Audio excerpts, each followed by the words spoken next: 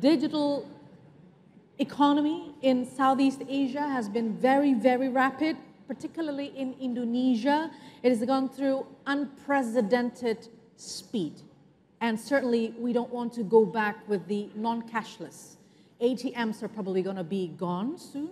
Everyone is doing transactions via mobile devices. And Indonesia actually places 11th as the largest market of e-commerce with predicted revenue of $45.28 billion in 2023 and has become the first mobile first nation where approximately 75% of the online purchase are made via mobile devices. This actually far exceeds the US, where platforms have been there for a longer time and more established, firmly established compared to Indonesia.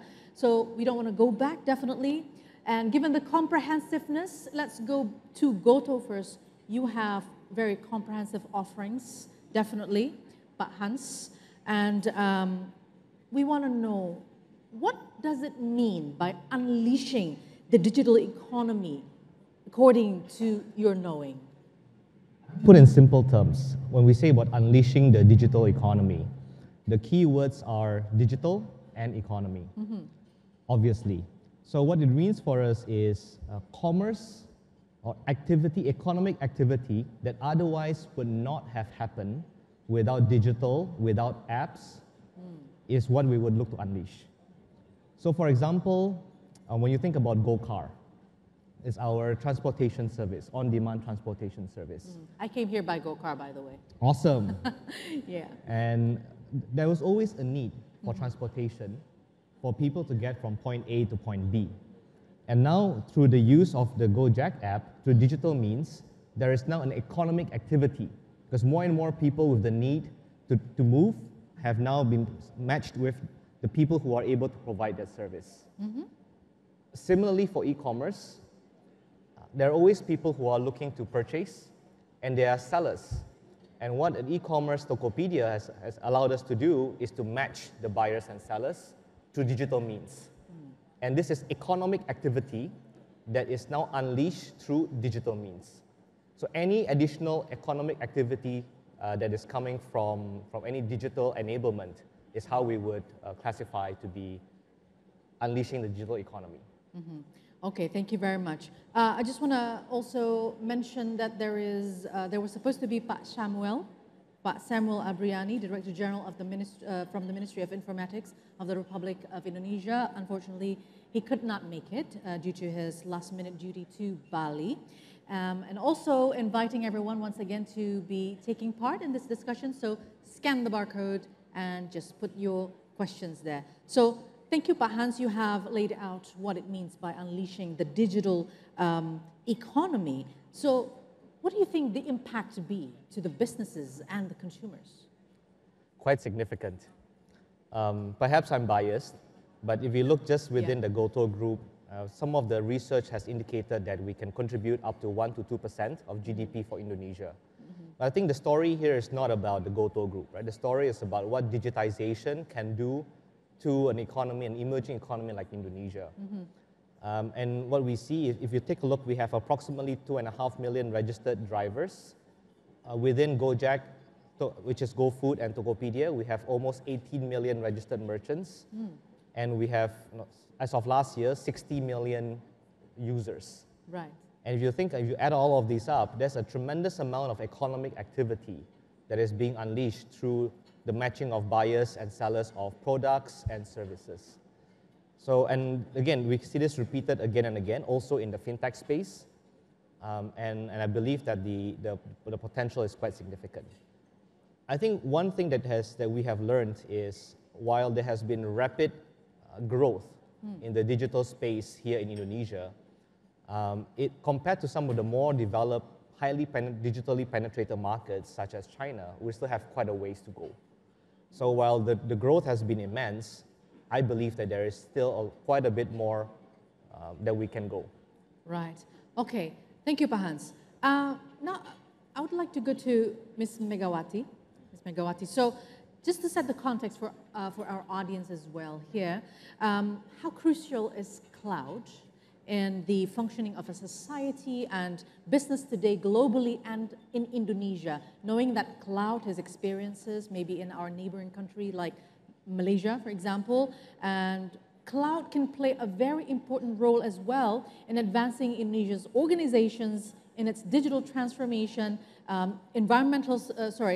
with the initiatives of digital transformation, with the highest level of security, which is also very important, scalability, and not to forget, environmental sustainability offered by cloud. So how important is it?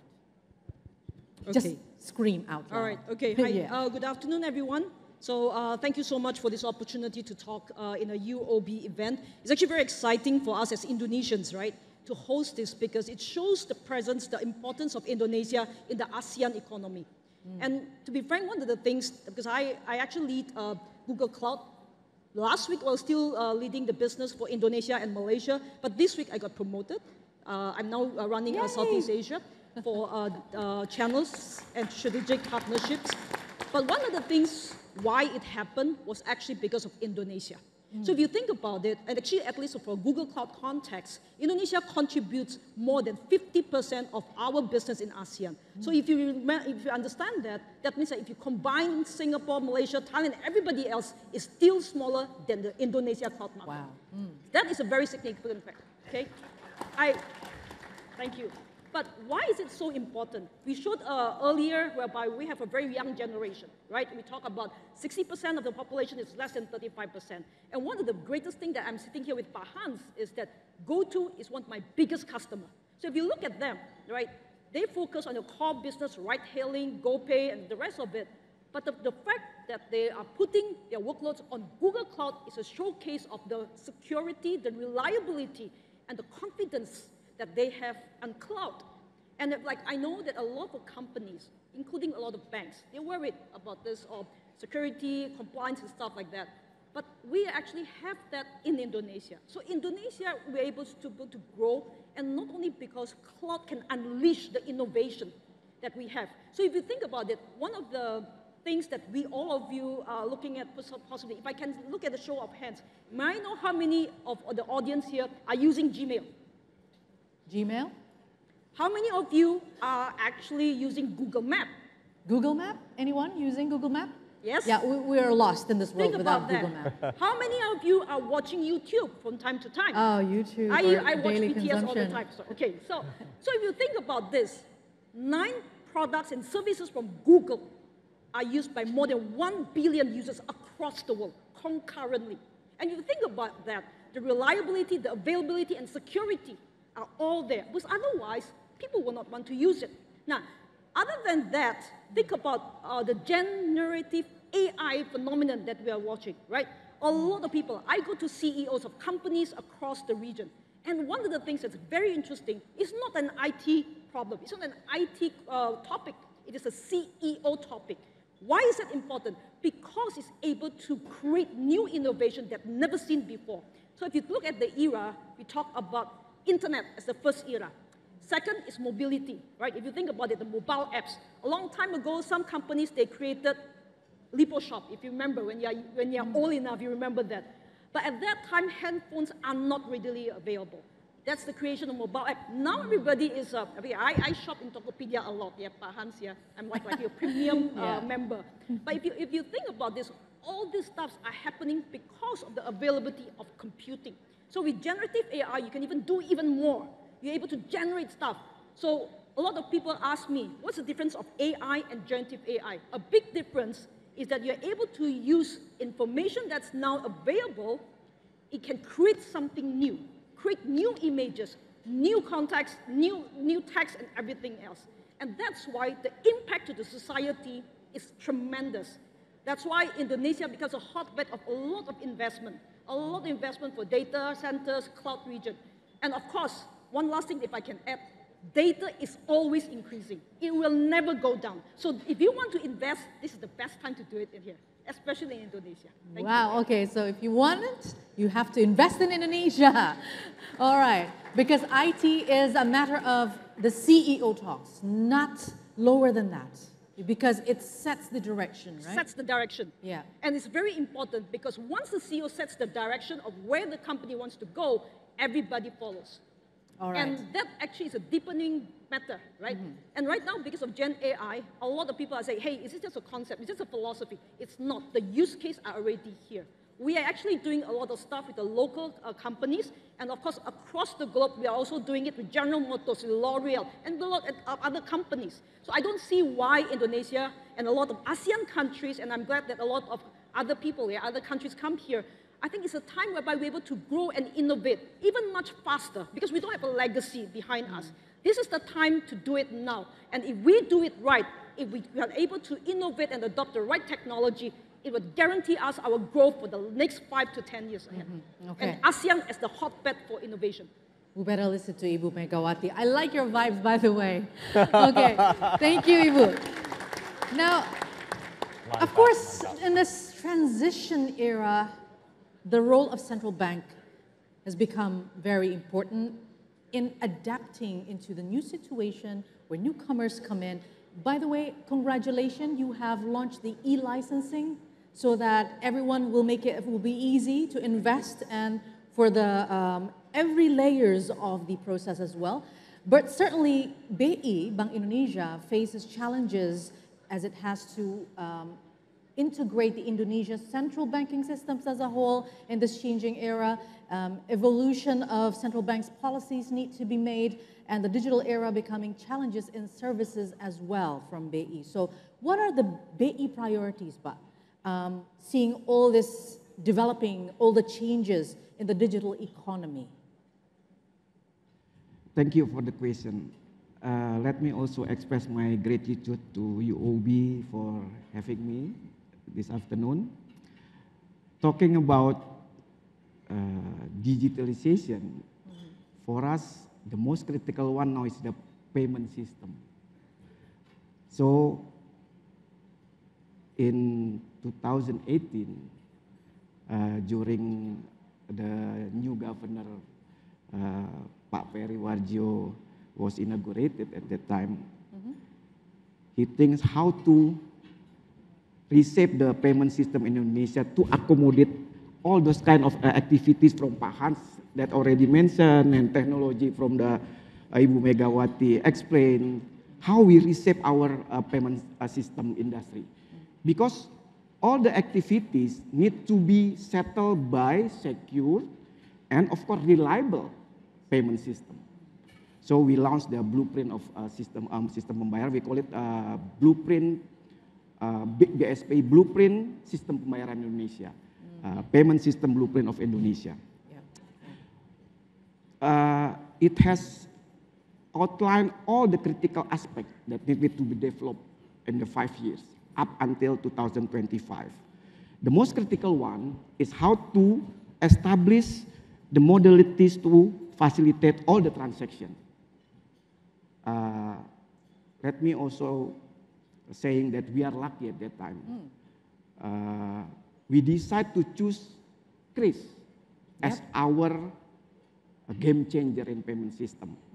Why we talk about Kris as a fortunate instrument that we choose? Because the technology can provide any kind of possibility to facilitate the payment system. But we choose Kris.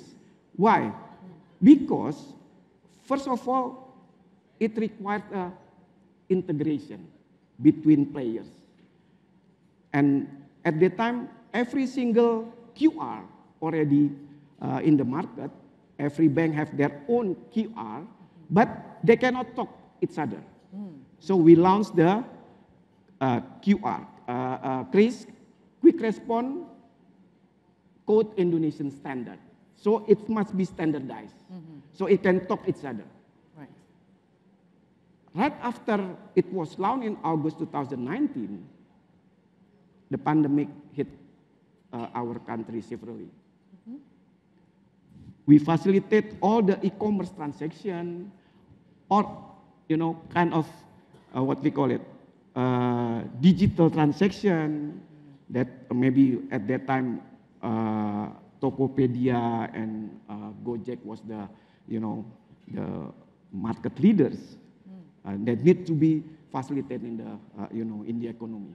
Yeah. That's the first, fortunate decision that we make. Secondly, Chris also gives the accessibility to the, of course, small, medium enterprise. We're talking about the accessibility to the people in the rural area. We talk also how to expand to the, the dispersed geographical challenge in Indonesia. Yeah. Because the potential buyer is not in Java. Yeah. Maybe Pak Hans can also explain about that. We need to reach out to the remote area. The buying power of the people outside of Indonesia also big. That from our data. 81% from our data tell that they're under the categories of micro, small, medium enterprise. 81%. And Chris is a kind of, the instrument that provide the high frequency, low value. So it means that the transaction quite huge, the number of the transactions is quite huge, 70% out of around now 1 billion transaction is for MSME, 81%. Right. Yeah. But the value is around 30. So it means that they facilitate clearly the people in the, what we call it, in the bottom of the pyramid. That's the second fortunate that we already identify. Thirdly, now it can be integrated to any kind of system. We are talking the regional payment connectivity around the ASEAN. The first instrument that can be connected is Chris. Yeah. It's already done with the Thailand, Malaysia, and the near future with Singapore. So cross borders. Cross border. And now, our office quite busy, to sortir or kind of, to sort all the requirement that try to connect between other countries. China, India, Japan, they already see that the effectiveness using Chris in the regional transaction, especially for the people in the mobility, as you mentioned, transaction between tourism, MSME, and of course, from the economic activities, we can, of course, adjust. The size of the Chris, it can be adjust. Right. Now the ceiling is about 10 million rupiah. Okay. But if needed, it can be increased easily, no problem.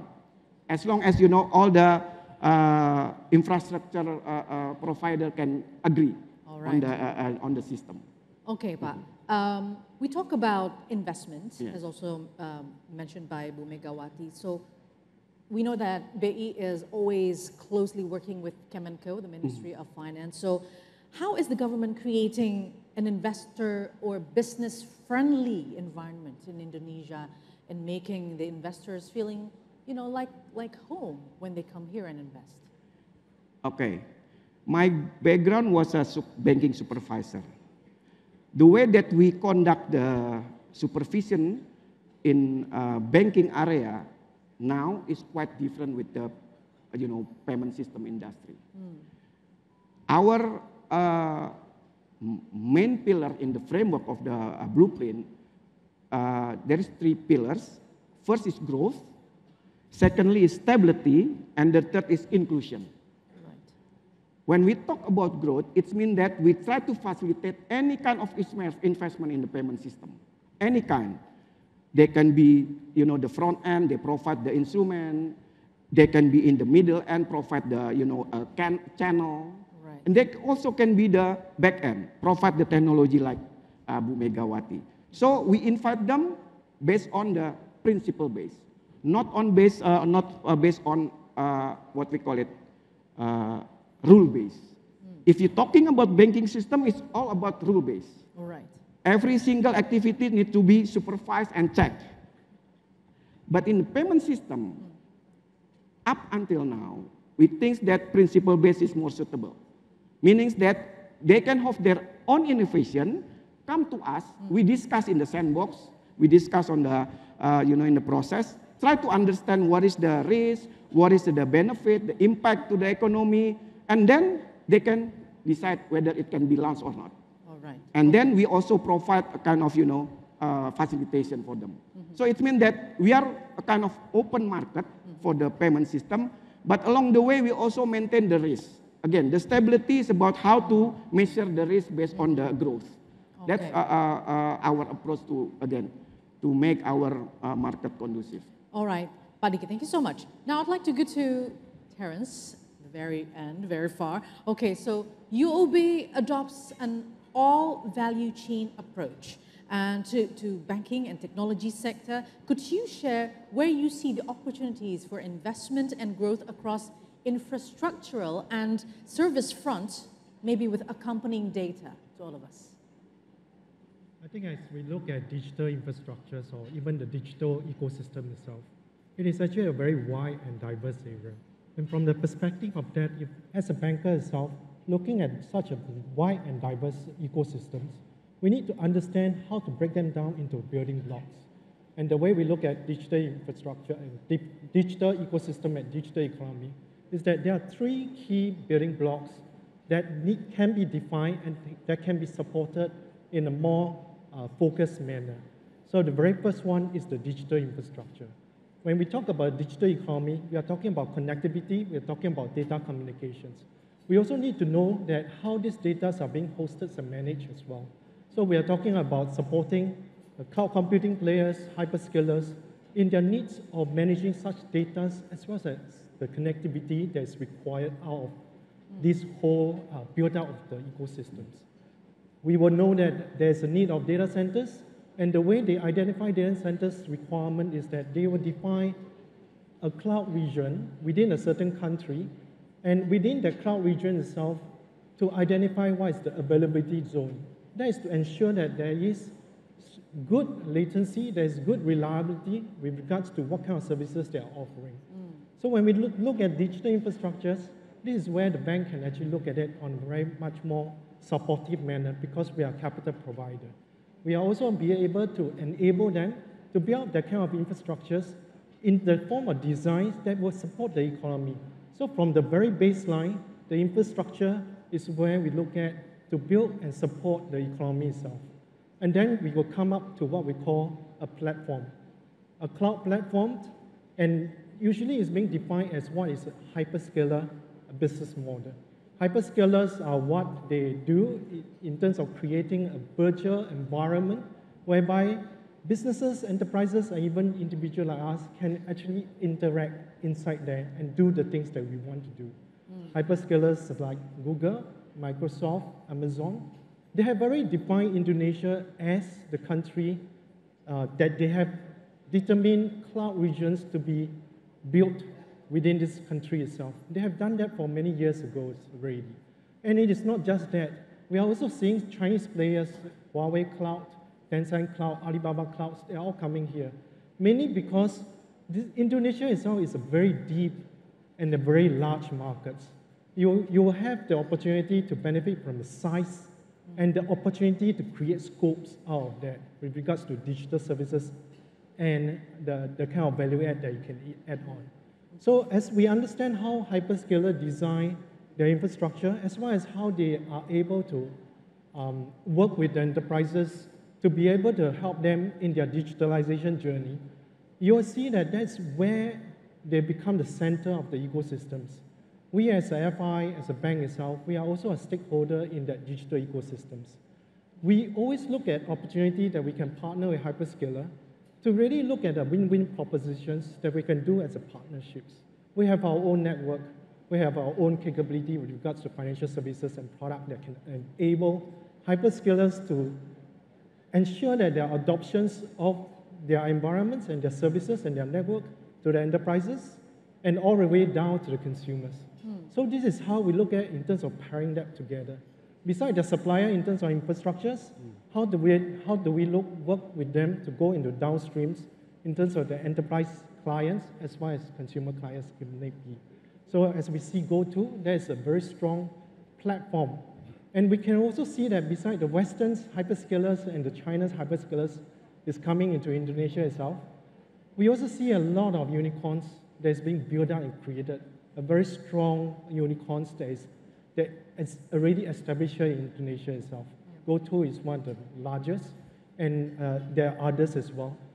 It is all because Indonesia itself is a very deep and very large market that actually can harness the potentials for such platforms to reap the best benefits of it. Right. We as a banks will want to support that. Thank and you. right down to the last layer, which is the enterprise. Oh, yeah. We are talking about applications like Zoom, like payment systems. These are all that is needed to interface with the business processes of the enterprises as well as the operations processes. That's where we are trying to work with some of these application service providers to enhance the adoptions of sub-services in the enterprise sustainability journey as well as digitalization journey. So that's how we'll go about doing it. Okay, Pak Terence, thank you so much. Now, we see now the world is digitally convergent. So I'd like to go back to you, Pak Hans. So what can the businesses do to actually plug into the digitally convergent world as you see it right now? Well, all the it's multi-platforms. Everything is being used. So what do you think the businesses can actually plug into and how? Sure, thank you very much. I think before I respond to that, I just would like to share a few thoughts, react to what Pak Dicky has mentioned earlier. And I see this from the point of view of a market player. Right? I think what we found to be very helpful coming from the regulator, in this case the central bank, are two things. One is the clarity of the roadmap moving to the future. Chris, as Pak Dicky has mentioned, has been shared. Of course, it was launched in 2019, but the socialization and discussion happened before that. And not only that, right, but there's no BI fast and so on and so forth. So there's a very clear roadmap of what the central bank wants to do in terms of the payment systems of the country. As a market player, I find it to be extremely, extremely helpful. Because the one thing that is helpful for us is clarity and certainty. And so far, the Bank of Indonesia has been quite consistent in implementing this massive blueprint. Thank you. The second thing I'd like to appreciate, again, not just because Pak Dicky is here, is that the SLA with the regulator is very clear. And from my understanding, this has taken a lot of effort. But recently, earlier in the year, the Bank of Indonesia has set very clear SLAs on the response times for some of our applications and approvals. Game changer. Because with that, what it brings for us as a market player is certainty and clarity of timing. Now, coming back to your question, if I look at Indonesia, okay, the question is, what can market players do to jump onto the digital ecosystem in Indonesia? Let me start with just a few facts. So Indonesia has 270 million population. I think everybody knows that, of which the research states that there are 190 million Indonesians who are in the productive population. So that is really the addressable market. 190 million people is the addressable market. But you multiply that with two other factors. The first is that the GDP of Indonesia per capita is now in the mid-4,000s. If we continue a certain rate of growth, we will hit the magical 5,000, 6,000 limit over the next decade. That's when really, as proven in many other countries, there's sufficient disposable income where all of the services that we market players would like to provide will find consumers. So we're not that far away from that critical watershed GDP per capita.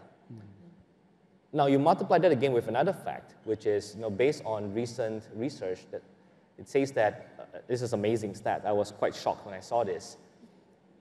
It says that for the average Indonesian aged between 16 to 64 years old, they spend a stunning 7 hours, or more than 7 hours a day on their phones, right, on their mobile devices. Guilty as charged, yes. Wow. And of course, smartphone penetration is 99.4%, so essentially 100%. Wow. So when you zoom out, what we have is we have a large addressable population of 190 million, and this addressable population is reaching 5,000, 6,000 GDP per capita, where their demands and needs will be unlocked. And the way that they prefer to consume information or to consume our products and services is clearly through the phone, because they're spending 7 hours a day on it. So I think these are some of the macro statistics that we should consider how to plug into. Speaking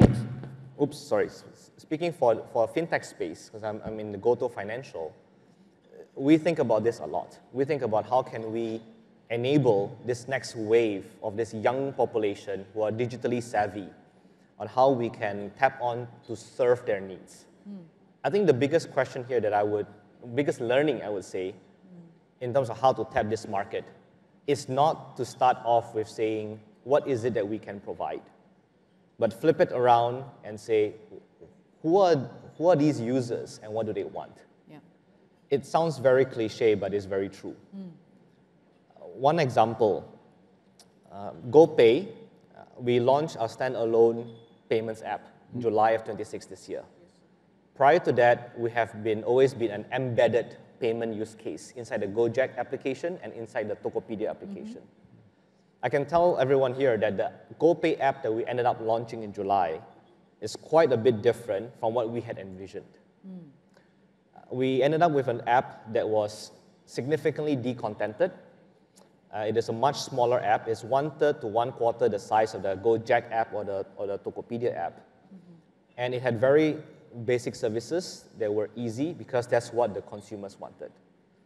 When we were starting the drawing board, we had all kinds of fancy ideas, right? What's happening in the world? What are the best practices from the various different countries that we wanted to bring into Indonesia? When we went to do the market research, including part to tier 2 cities, tier 3 cities, the response was very clear, like, what do I need this for? So it really forced us to reevaluate, and we need to understand that even as being a local player in Indonesia, we have our own biases. We sit in Jakarta, we sit in South Central Jakarta, and the way to find product market fit with what we are trying to provide to the market is not by pushing, but really trying to understand what exactly is going on the ground and how we need to tailor our services accordingly. I think that's a very, very valuable lesson that we have learned. Hope that helps. Thank you. Thank you very much, Pak Hans. Very interesting. So now we see the growth is at an unprecedented level, and Indonesia with the very productive age coming in as well. Now I'd like to go to Ibu Megawaty though. So Ibu, where do you see the growth opportunities, right, in ASEAN, of cloud in ASEAN and in Indonesia? Is there any particular industries or application, data unification, and generative AI, for example? Maybe you can share some experiences from other countries? So I think one of the things that we found, there are 3 areas. So first is data, okay? So if you look at how data is being used, it's not about storage anymore. It's not about putting some data in some warehouse. That's not the best use of data. Yeah. The best use of data is to see what you have done and use that to extrapolate for future trends, future prediction. So the data analytics capability has increased dramatically. Everybody wants to know about how their production is going, what's the supply chain, how's the delivery, are we on time, how's the customer service experience. All this information, a long time ago, is stored somewhere, and nobody touches it. Right. But the best way is that use this data, try to refine it, and try to see how we're able to make better service level for our end customer. So that's number 1, okay? And even more so in Indonesia, or maybe across Southeast Asia, you see a lot of conglomerates. Do you find that, maybe some of you are here in this audience, whereby you have so many entities, so many companies, you have end user within each company, but do you know how to use those customer information and to drive new business model by combining all this customer data in a unified data platform, right? Because it's all there already, but people are not using it, not leveraging it. So data analytics is one. Secondly, when you have a huge data sets that's available, people now try to build center of excellence. Then the next step to what you're saying is the generative AI. Generative AI must have some basis, because it cannot create something from nothing, right? So from there, then you're able to do generative AI. Something that I want to share specifically maybe for banking. I mean, now that we're in front of UOB, right? One thing that's interesting is that there's no such thing about target audience anymore. Because a lot of times when we do not know intimate customer information or know your customer, people are trying to say, okay, this is a custom profile, this is the demographics, this is a location, this is a job. However, this is a time whereby increased personalization is even more important. So right now, what we say is not a segment for teenagers or for working people, it's a segment of one. Segment of one. And that's actually very defined. And in terms of a hit rate, it's much, much higher. I also have a joke, right? People, when you look at the mobile app, you have icons in that. But do you know the young people, they don't click on that anymore? They swipe, right? They have a swiping culture. Yeah. They have a 3-second attention span. That's it. And if you want to tap into this young generation, if you're not adapting to how they behave, you will lose that audience. And that's the audience of the future. The last but not least, when you have all this data, the first thing that you need to think of is the security. Please do not have all this data and make it so vulnerable. You've seen that in many cases. I read, you've seen like the casino in Las Vegas, all this ransomware, that's happening. When you have a lot of information, people will try to attack. So the last thing that we see that's very critical up there in many, many companies' mind is security. Making sure that you have all this information, but it's not being attacked or you're not under ransomware. So these are the 3 areas that we see very big right now. In terms of the industry, to answer your question, I see a lot of demand from financial industry, whether it's traditional banks or like fintechs, okay? So these are the 2 areas, and each is trying to accelerate the adoption. And in Indonesia and across Southeast Asia, we talk about financial inclusion. How are you able to include new customers without building a bank, without a branch? Those are the things that you need to do. And how are you able to provide that access? So that's on the financial industry. Then we talk about manufacturing, talk about retail, you talk about logistics. It's actually across. And all these industries you can see are being touched by technology in many, many ways. So this is the time to leverage the innovation and tap on in the potential of these industries. All right, well said. Thank you very much, Ibu Megawati. So now let's use the remaining minutes to actually answer the questions from our audience. Thank you very much for the enthusiasm and the participation. Let's have number 1 question here. Most understand the potential of a digital economy, but likewise the complexity of regulating it. This is from Adil Drouaush from JC Group. I'm sorry, I don't know how to say your name. We are now making sure we have in place regulations that won't impede the speed of growth. Can we have Dicky to answer this? Okay. Thank you so much for the question. This is really challenging question actually, yes. Again, when we try to regulating the payment system, we use the different approach with the banking system, as I mentioned before. When we talk principle-based, it means that same product, same activities, same risk, same regulation. So we need to understand every single transaction that can be done by the industry, meaning their product, their activity, their behavior. Then we apply the same risk management. We apply also same kind of approach when we do some examination. We do the random check. We try to identify the behavior. We collect all the data. Let me also, using Ibu Megawati explanation about data. What is the beauty about the digital payment system? Is data. We can collect, any kind of transaction data. In the near future, if you see our blueprint, we try to establish the payment ID, meaning that every single transaction can be tracking to the originate, players that make the, not the player, the person then make a transaction. Meaning that every single person in Indonesia can be tracking what kind of behavior that they, using their instrument for the payment system. Like Pak Hans, maybe he likes to go to, let's say, Senayan Mall, go to the golf court. We can track every single transaction that Pak Hans using the payment instrument. We can, track. Yeah.